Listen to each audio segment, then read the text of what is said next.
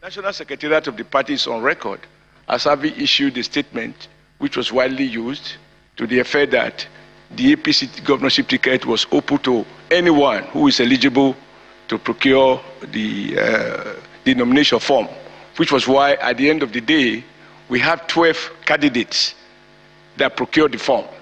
So the key issue in my conversation with Mr. President is that the primaries that had been rescheduled for tomorrow to continue is not based on, and will not be based on zoning. It will be based on free and fair primaries. I am not a product of zoning. I am not a believer in turn-by-turn democracy. I believe Nigeria will do better when it puts its best foot forward. But the important thing is that I have the authority of the president, and you can cross-check.